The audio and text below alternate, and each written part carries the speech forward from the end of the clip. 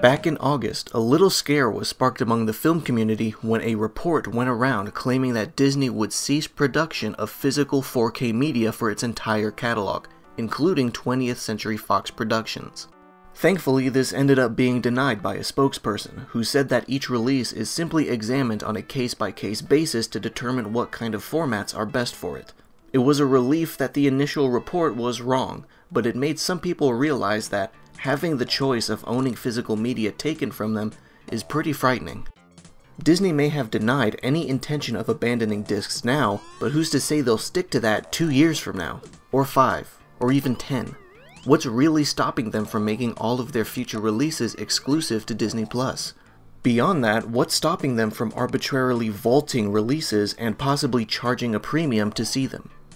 The whole discussion made me ruminate a bit on the topic of availability regarding all types of media, and it reminded me of one huge issue in the video game industry: a severe lack of preservation efforts. Video games are a fairly young medium compared to the likes of film, but has suffered a fair share of similar growing pains. To put it bluntly, the industry has been doing a god-awful job to ensure the continued existence of games both old and reasonably new. Many titles are under threat of being lost to time for various reasons, and the only thing that prevents their total extinction is piracy.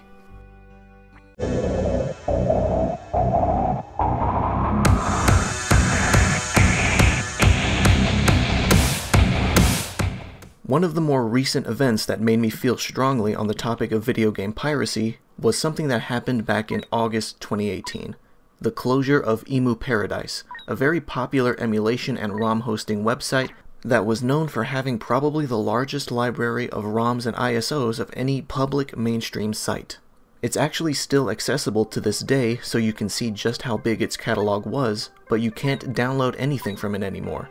The big reason why it closed down was due to a declaration from Nintendo, who said that they would no longer play nice with piracy sites by sending a cease and desist, and would instead go straight to suing from the get-go.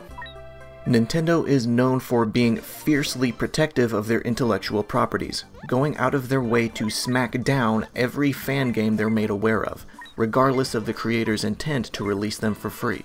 They've cease and desisted so many projects over the years that going into detail about them all would be enough material for a separate video. Understandably, this threat of a lawsuit frightened the owners of EmuParadise, and out of self-preservation, they stopped their hosting services and disabled downloads. Of course, Nintendo is in their right to do this for games that they own and still actively distribute.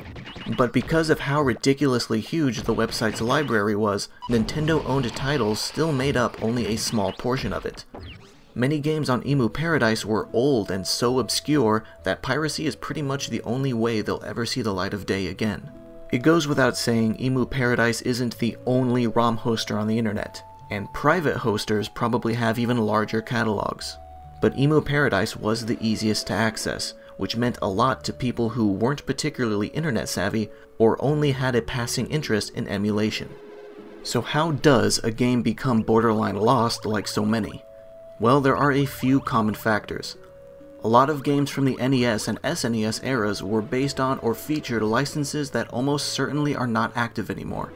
Some games have developers and publishers who have simply closed down since then, rendering them abandonware and thus kept functional and accessible only by fans who still actually care.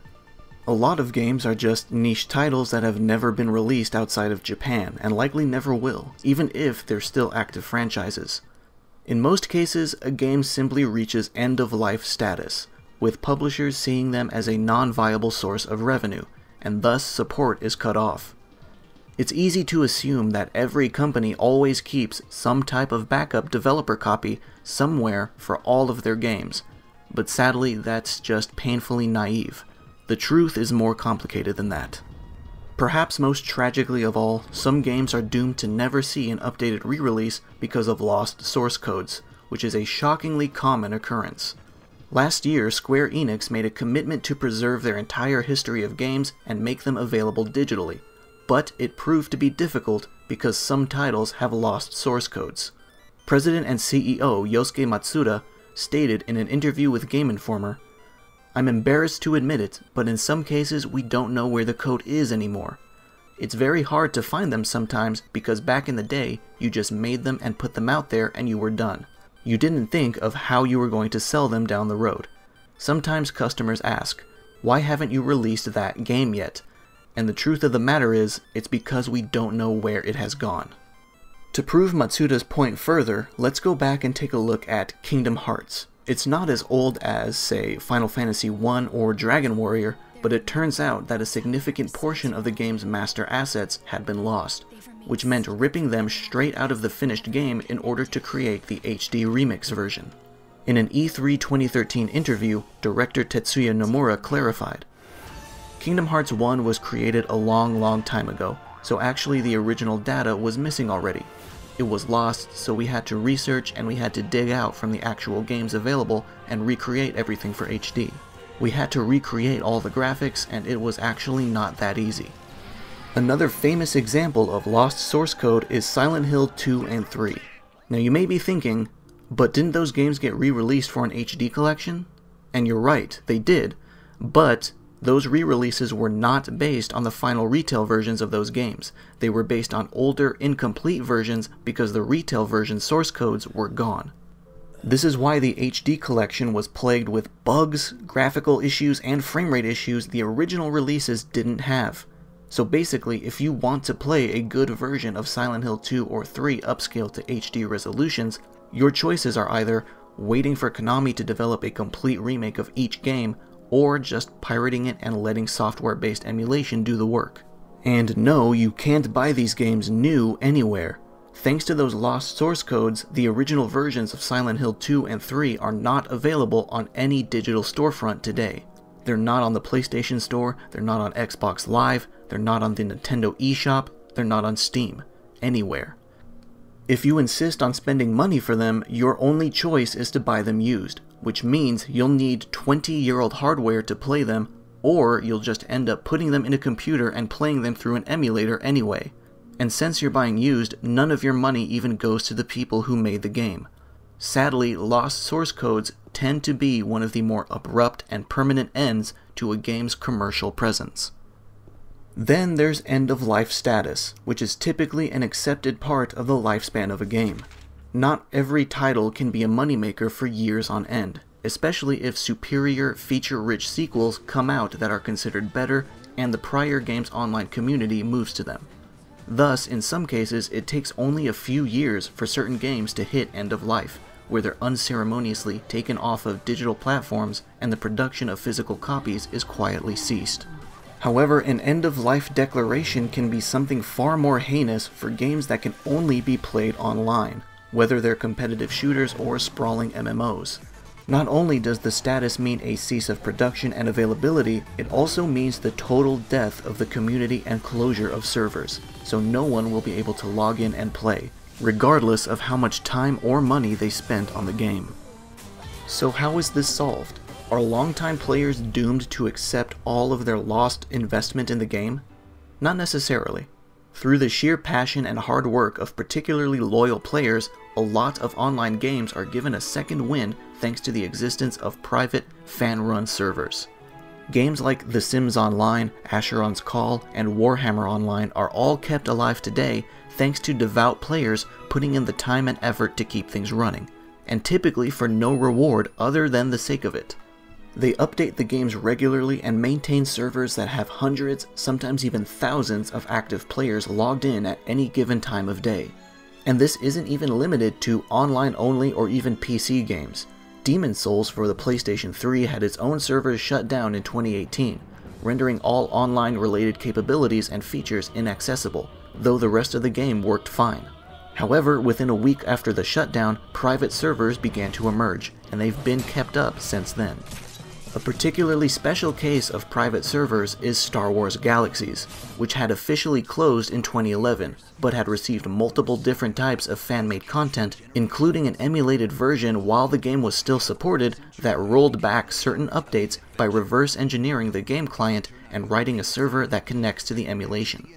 In 2013, the game's source code was leaked and found itself in the hands of players who not only took the opportunity to utilize it in keeping the game alive, but put in the extra work to fix bugs and straighten out unfinished code, Right this moment, Star Wars Galaxies is being run by fans solely out of love for the game, and they're just as organized and hardworking as the developers ever were, constantly putting out content updates and fixes for the sake of the community.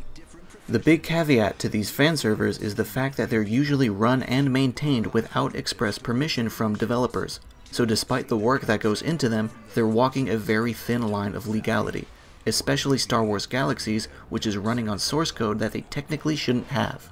However, they're still typically left alone because of their obvious goodwill, and because it would be immensely controversial to try and slap down efforts of fans supporting a game that the devs can no longer support themselves. Thus, not only does Piracy preserve the existence and accessibility of single-player games, it also maintains the life of games that literally cannot be played without internet access at all. Some of you might be thinking, well, what about the public domain? Surely these older games will enter it sooner rather than later, right? And that's a good question. The answer is simple. Copyright.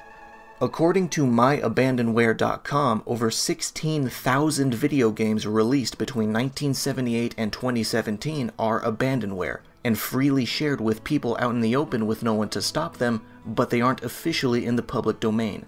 Meaning they're stuck in this limbo where anyone can play them for free on their computer, but they can't be picked up and distributed to other platforms, such as consoles, by anyone, because they're still under copyright. It is possible to manually release a game into the public domain, usually by a person who programmed it, but the process happening automatically is another issue entirely. In the United States, copyright lasts 95 years after publication for corporate authorship, which means something made by work for hire as opposed to a singular author. This is an extremely long time in the scope of the video game industry, which has only been around for a little over half that length. The first commercial video game console was the Magnavox Odyssey, which launched in September 1972. That means games that aren't already placed in the public domain manually won't be there until at least 2067. It begs the question of who copyright laws even serve, because they seem to favor large corporations who want an iron grip around their intellectual properties for as long as possible, more than they favor the little guy. And, as a matter of fact, they kind of do. At the beginning of this video I brought up Disney, and that wasn't a coincidence. I didn't talk about them just as an introduction statement. They're actually at fault for why copyright lasts so long. Confused? Well, let's take a little detour so I can explain. I'm about to give you a history lesson on American legislation. From 1976 up until the mid-90s, copyright in the United States for corporate authorship lasted for 75 years. In 1997, the Copyright Term Extension Act was introduced, which would add an additional 20 years to that time limit. This is something that Disney desperately wanted because their copyright on Mickey Mouse was going to be over in 2003, which would put the character in the public domain. They wanted to prevent that, and thus they began to relentlessly lobby for the act to pass, with CEO Michael Eisner and other executives contributing $94,054 to Democratic members of Congress and $62,932 to Republican members of Congress, totaling to $156,968, which is pocket-lint compared to how much Disney makes in a year. Obviously, the act passed, and now Disney properties, along with every piece of media created by corporate authorship since 1964, was under copyright for 95 years, all because Disney wanted to maintain an iron grip around their mouse, and all it cost them was a handful of chump change. Copyright laws are unfortunately very vague and are products of their time, written and legislated in an era before the internet became widespread. It's easy to see why big companies might want to abuse copyright to make sure they never lose their most valuable intellectual properties. Meanwhile, smaller companies come and go within those 95 years, bearing a greater chance that their work will be lost to time, especially if they aren't purchased by a larger entity. It's common in the game industry for a publisher to own a new IP created by a developer they do not own, and therefore it's not up to the people who actually made the game to decide how to distribute it, even if the game is old and the IP hasn't been used in years. But regardless of an IP's current activity, some companies have been able to heavily mitigate the threat of irrelevancy and lack of availability that many old games suffer from by officially making them open source, or releasing the game's source code after end-of-life status is reached. When a game does this, typically new life is breathed into it thanks to waves of fan-made content, and it can add years or even decades to a game's longevity, without anyone needing to resort to full-blown piracy. Probably the best example of this that I can possibly give is Doom. The original Doom and Doom 2 have both stood the test of time thanks to official mod support and eventual release of the Doom engine source code in 1997, only 3 years after the release of Doom 2. The first Doom was already distributed as shareware with the release of its first episode in 1993, and immediately after, players began modding the game, with utilities for doing so coming out barely over a month after launch. id Software facilitated and encouraged this by organizing game assets into files called WADs, which allowed easy and quick access to things like levels, graphics, and other crucial data. Players modify this data and release their own WADs that others can use to experience new content. This was allowed at the behest of co-programmers John Carmack, who is known for being a staunch advocate of open source software, and John Romero. Devout Doom fans have been creating and releasing their own content non-stop for decades, guaranteeing the continued relevancy of a 27-year-old game. The size of WADs can vary from a few new levels to megawads that rival the size of a commercial title, and things called total conversions, which essentially turn Doom into a completely different game with new mechanics. The creation of WADs even became a foot in the door for some modders to eventually enter game development, including people who would go on to be hired by id Software themselves.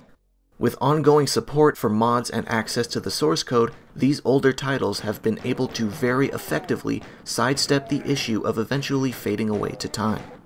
You may assume, well, at least this is a problem of the past, current-day games shouldn't have these availability issues, right? Sadly, that's also not the case. Even this far into the 21st century, games are still being delisted from digital storefronts, oftentimes with no sign of ever returning. As a matter of fact, as I began writing the first draft of this video's script, The Sinking City by developer Frogwares was taken off of various storefronts due to legal disputes with the publisher, and the game launched barely over a year ago. It's still available for purchase through a handful of official means, and Frogwares does intend to have it back up on the stores it was removed from eventually, but the game came dangerously close to being wiped out without any advance notice. There's a website aptly named delistedgames.com which currently lists over 1,000 games no longer available for purchase, including over 100 games released on current generation platforms. As you may expect, a common reason for their removal outside of end-of-life status is licensing issues. An example is the Ace Combat games, likely being removed due to expired licenses with aircraft manufacturers. Then you have cases such as Afterfall Insanity and Afterfall Reconquest, which were taken down due to lawsuits from Epic Games over unpaid royalties. The developer has since declared bankruptcy, meaning these games will likely never come back. Sometimes, however, delisted games eventually do come back, such as the recently announced Scott Pilgrim vs. the World, which was originally delisted in 2014. And if they don't come back, then usually if you bought the game before their delisting, you can still re-download them, as being delisted does not mean they were removed from store servers. However, as with a lot of things in this video, that's not always the case. Dodonpachi Resurrection, a bullet hell by renowned shmup developers Cave, was released on the Xbox 360 in the West by Rising Star Games. But in July of this year, they revealed that, due to their terms with Cave expiring, the game would no longer be available for download even for people who bought it, meaning wasted money for those who purchased the game in the past but deleted it off their hard drive since then. Thankfully, it's been re-released on Steam thanks to Dakika Games, but not all games are so lucky to see a second win like this. Delisted Games features an extinct list, which are games that were only released digitally but are no longer available for purchase, meaning you can't even buy these games used because they were never put on a disc to begin with. Thus, piracy is literally the only option to obtain them. A lot of them are niche, obscure, or independent creations made by studios who have probably come and gone and don't have the means of supporting their work anymore, or, like others that have been delisted, simply contain licenses that have expired, and the games don't deserve to fade away because of that. The issue of availability isn't something that's limited to video games either. There's a ton of old anime and tokusatsu shows that have never seen the light of day outside of Japan, and the only way to watch them is through fansub sites.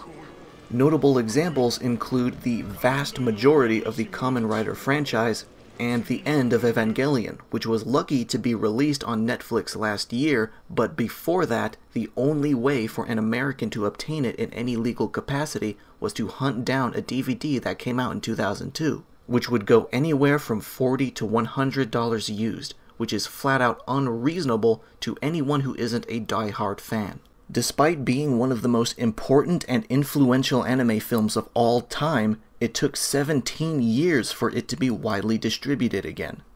And then there's films. I mentioned earlier that video games are still a fairly young form of media, and that older games are at greater risk of being lost. So how do old movies compare?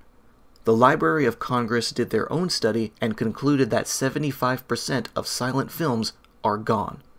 The remaining 25% come in at about 2,749 films in total, which means triple that amount, over 7,500, are lost forever, often due to simple decay, neglect, and even intentional destruction. This doesn't mean old video games will see similar numbers. Unlike film, video games are lucky enough to be born in time for digital media to become prevalent, and therefore backing them up is much easier than making copies of films back in the 1910s and 20s. However, easier methods of backing things up don't matter much when companies simply don't think to do it, and as this video has shown, many didn't. If Konami couldn't keep the source codes of not only 2 of their best games, but 2 of the most important games to the entire survival horror genre, then what other games could be lost due to sheer negligence? In summation, as the title of the video states, the video game industry has a preservation problem, and piracy is the answer. Unfortunately, some companies actually can't be relied on to consistently protect their own works, especially smaller companies. Listings are removed due to lack of revenue, licenses are expired, legal issues prevent certain titles from seeing the light of day again, and in the case of older games, source codes are totally lost. To make matters worse, vague, outdated copyright laws only add to the frustration, as they were penned before our current internet-dominated age, and heavily favor big corporations that can freely throw their weight around over individual creators. It's easy to just sit back and say, well, whether it's commercially available or not, you're not entitled to it just because it exists, and to be blunt, I think that's bullshit. If a random nobody living in their mother's basement has a deep love for a game like Soul Blazer for the SNES, and put the time and effort into maintaining a digital copy, ensuring it works with emulators, and sharing it with others for free, then I think they're more entitled to it than anyone else. Especially considering that the developer, Quintet, no longer exists, and likely still owned the IP, so the publisher, Square Enix, can't do anything about it. This concludes my thoughts on video game preservation and piracy. Obviously, it's a subject I care a lot about. If you enjoyed this video, consider subscribing. I create content about video game news, do occasional reviews, and other discussion videos like this one. Thank you for watching, and I'll see you around.